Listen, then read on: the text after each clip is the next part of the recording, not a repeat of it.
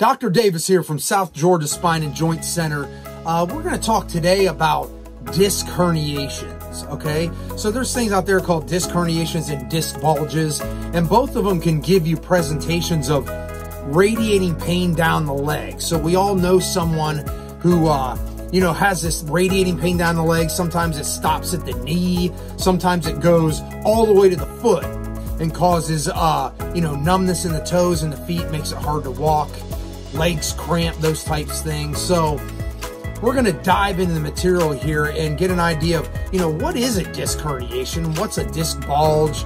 Look at the structure of the disc and the vertebrae, give you a better, clear idea of what's going on and how we can solve the problem at South Georgia Spine and Joint Center using a medical integration, okay?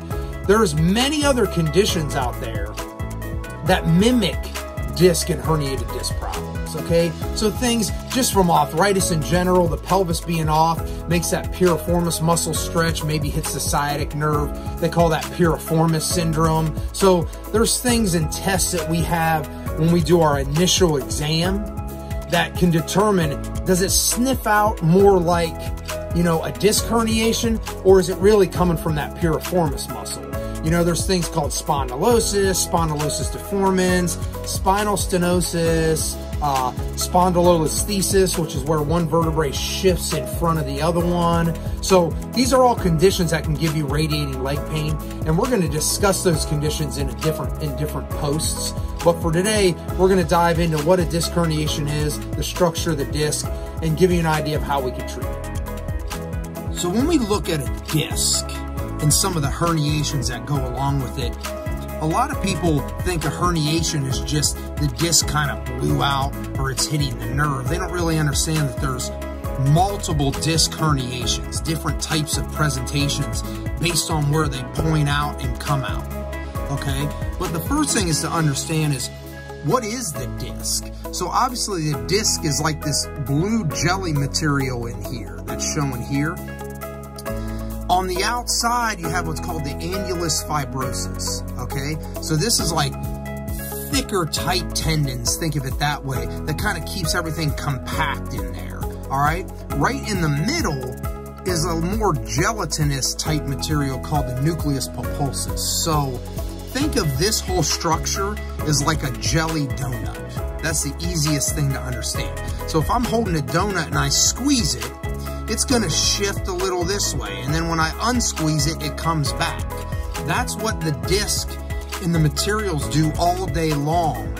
When we're moving and sitting and bending over, is the jelly donut kind of squashes and sends it in different directions, but it's designed to come back to its original state.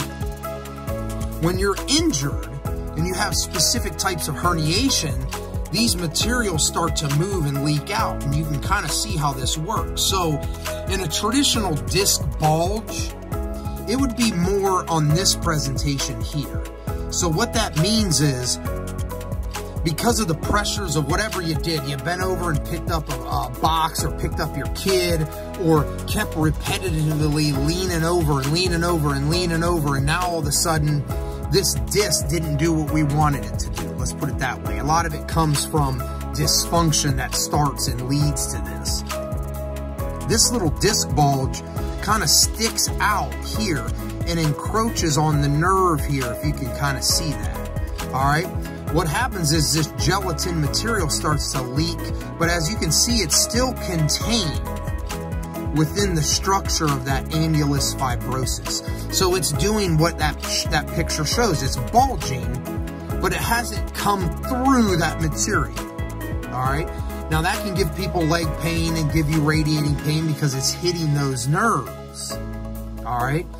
Now, when you come over here to a traditional disc herniation, you can clearly see that this material now is leaked out a little bit of that annulus fibrosis. So it's leaking a little bit more and putting even more pressure on the nerve. That's a traditional herniation. Now with herniations, there's different types of ones. So this is what we call a lateral herniation, where it's coming out to the side. You could also get it coming out to the other side. If it's coming straight out, they call that a central one. So there's different ones depending on the presentation. So this one leaking out, say towards this right, if you lean towards your left, it would take pressure off this area, and that's why people lean to an opposite direction when they have a herniated disc, because they're leaning off the herniation, okay? The last one is what's called a sequester disc, and you can kind of read about it there. What a sequester disc means is it kind of like blew out. So this material is really leaking out. It's not contained at all, and it's just kind of going everywhere and hitting different parts of the nerve. A lot of times you'll see presentations with this one where someone's reflexes are off, or someone's main loss of sensation down the leg, or their leg is given out, and there's major neurological components to that. A lot of times that may be a surgical implication, because a lot of the things chiropractic, medical, and physical therapy can do sometimes is maxed out if you let it get to this point. So the key is, when you get a disc bulge, God forbid, or you have that herniation, is you get treatment right away that's multidisciplinary. So you're getting a medically based approach where you're using medical, physical therapy, and chiropractic together to help these two situations. Because once you get to that sequester disc, sometimes it's a point of no return, and surgery could be inevitable. So using a medically integrated approach, you can help the bulge and the herniation, and we've helped a lot of people do that. But this just gives you kind of an overview of what it is. That way you can put a picture with your condition. So now looking at a disc bulge on the spine, the best way to kind of see it, a bulge and herniation, is you see these discs here, okay? This kind of separates each vertebrae, and that's that picture we saw earlier where you got that little jelly donut, you push one way and it kind of moves, and that's what happens when we move all day and move around and extend and sit and do different things. These discs are constantly taking a hit, but they're designed to do that, to go different ways and go back in position, absorb shock, things like that. However, when we have an injury, a lot of times it's bending over and picking up something. That's the most common one. But you can get it from things like sneezing and coughing too much. I mean, I've seen that a ton of times. Being pregnant, a lot of times that happens. You know, being degenerative over time and then picking things up, that's a big key. And you can actually sort of prevent that if you get treatment early enough. You know, keeping the spine stable and keeping things moving and hydrated, things like that. But God forbid, when you get to a position like this, you can clearly see these green things represents the nerves coming out of the area, you know, off the spine. Let's put it that way. Now, these discs here are fine, but when you get down to this one, you can see this one's kind of bulging out, if not herniated out. So like I said, when this material leaks out and bulges, it can hit this nerve. So when it hits this nerve, these nerves go all the way down to the back, and then they go all the way down to the legs, down to the feet. It's like a highway system. So just this little bulge or this little herniation overall can cause lots of pain and lots of radiating pain down the leg. So that's the key, is keeping this spine and keeping this lumbar spine moving in all different planes of motion. All right? If you're doing repetitive motion where you're leaning forward,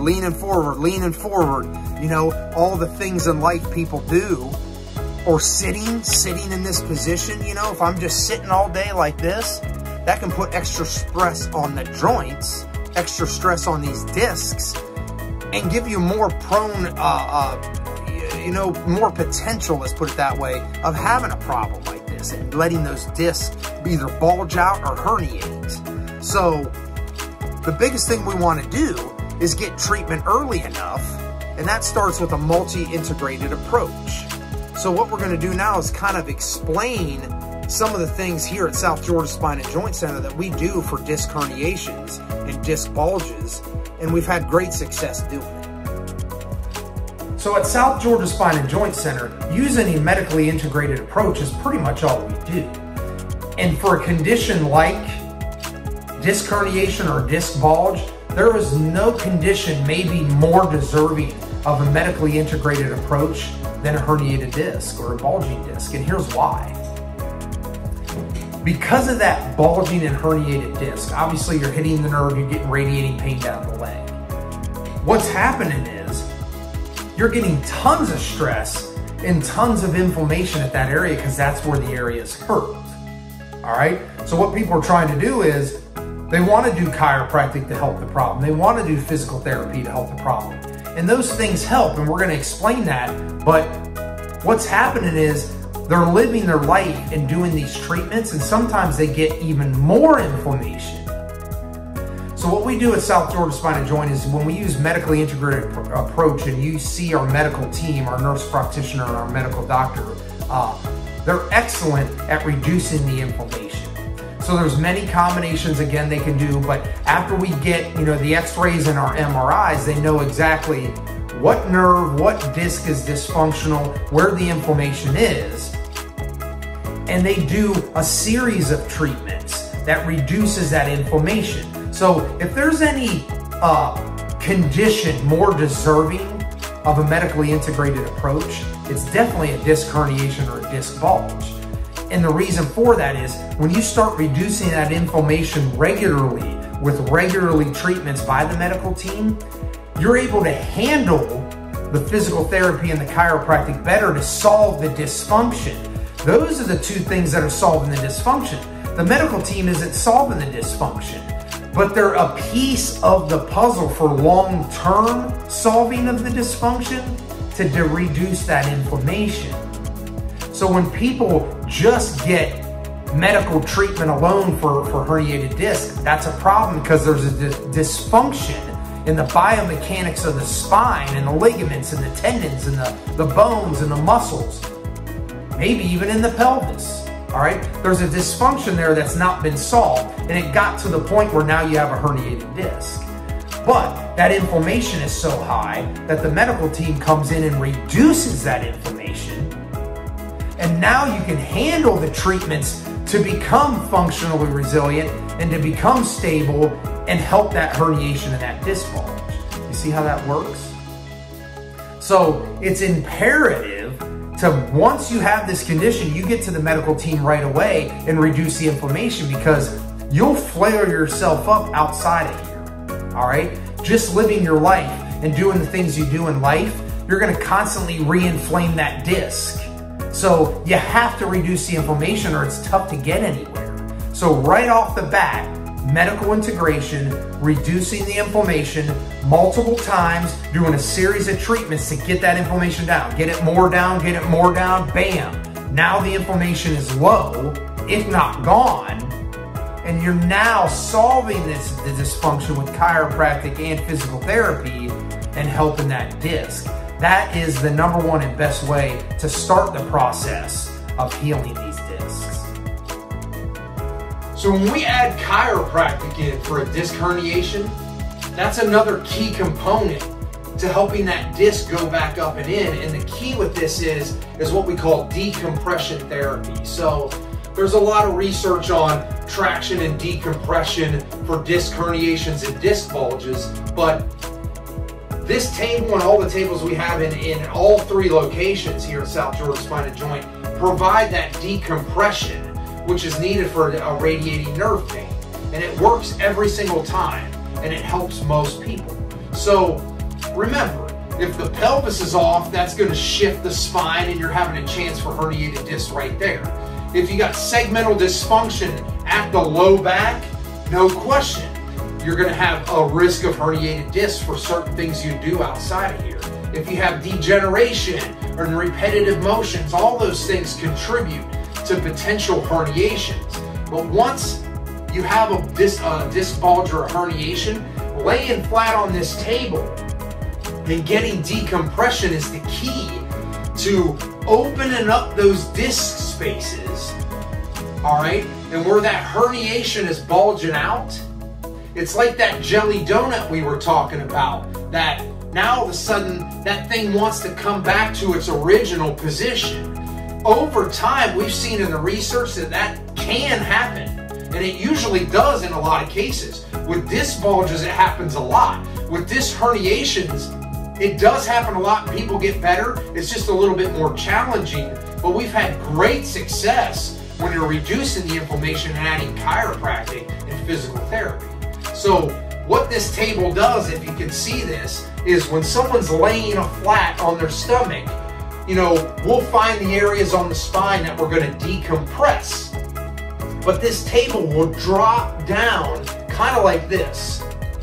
So you see how that drops? And then we bring it back up. All right, now we drop again. And then we bring it back up. So what it's doing is it's dropping the legs and the pelvis, and up here where the back would be, it's opening up those disc spaces to help that herniated disc and that bulging disc come back to its original position. So we've seen people that get pain in the legs and the feet, and it starts to come back towards the back. We call that centralization, okay? So if you're getting pain down the legs, they call that peripheralization. And we don't want that. That's where you're getting that pain all the way down the leg. So what we do here is we do decompression. We'll bring you back up. And we take this hand and put it on different parts of the spine, and we're opening it up. Then we bring it back. Then we open it up and drop again. And over time, you get what's called centralization, where the nerve pain now, they say, oh, it's not going to my foot, it's stopping at the knee. Beautiful. Now it's getting back towards the back. Now you keep doing treatments like this and realigning the pelvis. Now they say, oh, it's only going halfway down my leg. Great. Now you keep doing it. Now it's only in the back. So you went from a major peripheralization of the foot, and now you're tracking it back just to the back. That's called centralization, and you know now that that herniated disc is going back in its position because you're not hitting that nerve and getting that radiating pain all the way down to the foot. That's what we want, centralization. And when you reduce the inflammation with the medical team multiple times, and you do consistent chiropractic and get on a care plan and get that disc to come back to its original position and decompress and get that pelvis realigned every time, that's another piece of the puzzle to solve this dysfunction. The last component is always physical therapy. And we've talked about this multiple times for other conditions, but the key when you've reduced the inflammation with the medical team and you've stabilized the pelvis and you've done decompression and that disc is starting to go back in, we know we got to become functionally resilient, like we've said multiple times. And the key with that is now when things are going back in the original position, you're getting stable, you're still going to go outside of here now and live your life. So we're going to have to go grocery shopping. We're going to have to get back to work. We're going to have to sit again. We're going to have to pick up our kids. We understand that. So physical therapy makes us functionally resilient by working all those muscles in the back. And we've mentioned some of the muscles, multifidus, erector spinae muscles. You got to get them strong enough to stabilize the spine. A lot of times when people get herniated discs and bulging discs, it's those muscles back here have been so weak, they're not doing their job, all right, of stabilizing the spine. Some of it's the deep core, transversus abdominis, you know, internal, external obliques, things that keep the core stable. They're not fired up enough. They're not resilient enough. So now, when we're doing repetitive motions and leaning over, those back muscles are so weak that the bulging disc is starting to bulge because they don't have the muscles and fascia and tightness there to stabilize when you're doing things.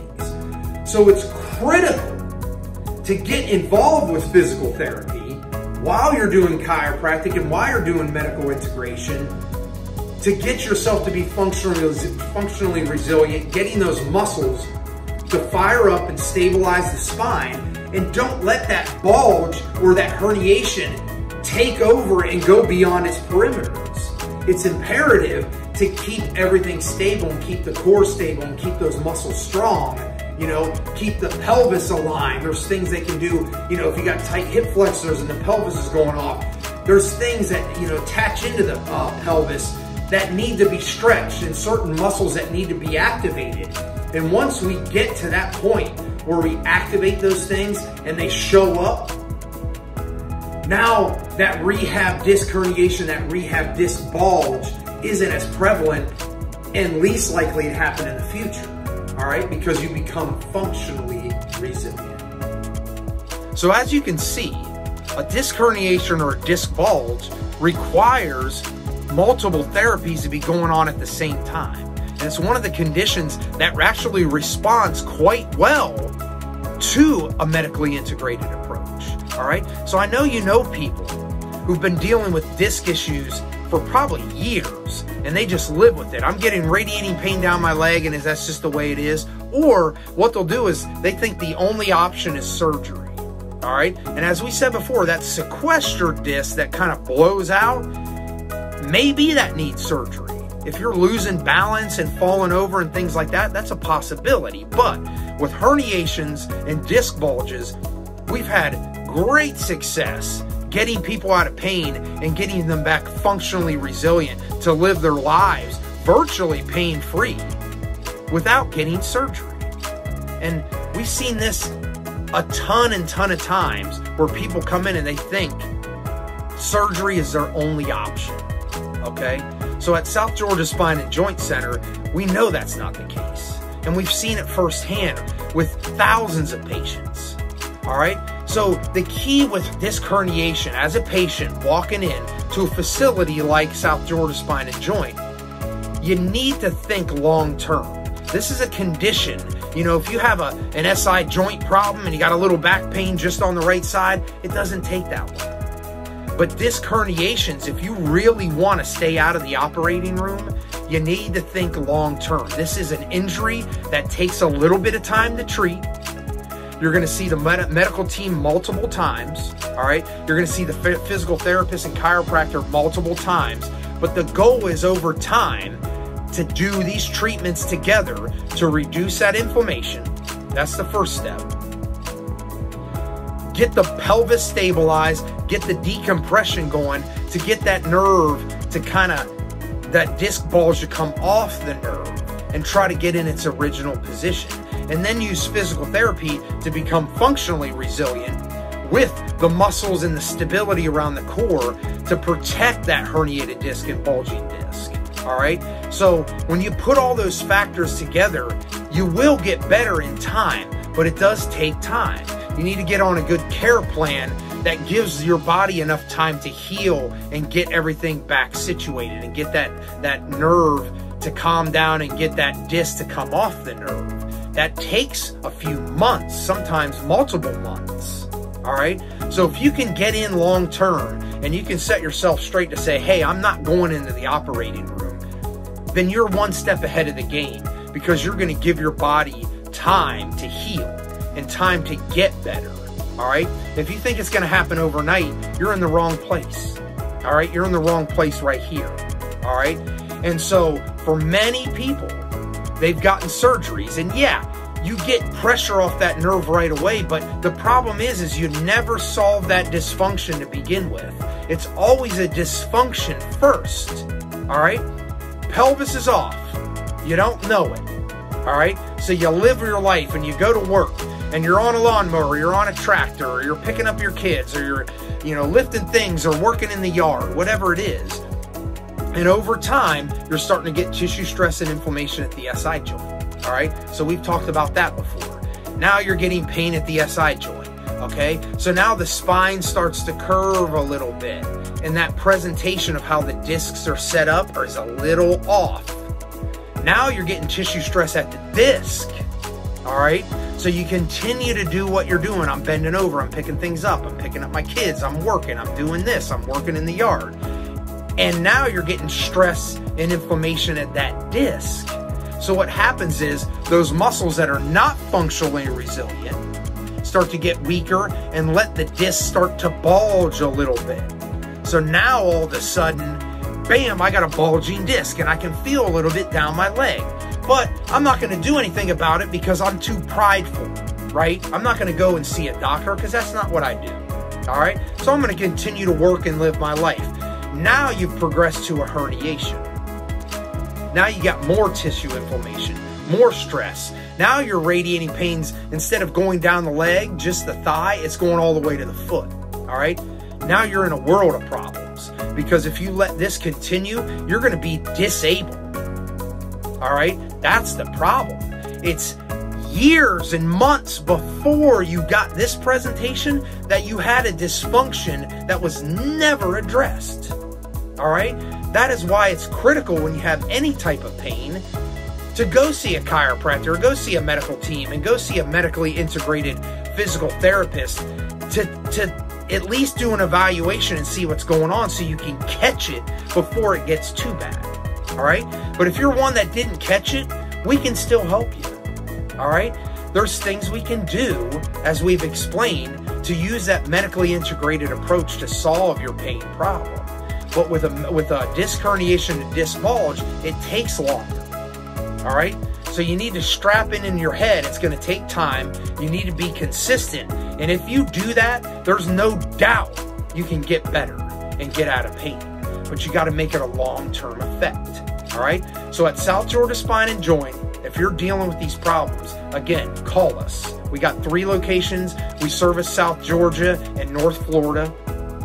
If you have these pains, think long-term. Come in, get medically integrated approach, and solve this problem, because if you let a disc herniation go too long, it's inevitable.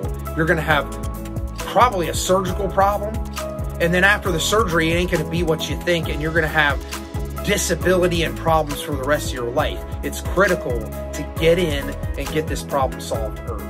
All right, so for South Georgia Spine and Joint Center, this is Dr. Adam Davis, and just remember, don't just manipulate, integrate.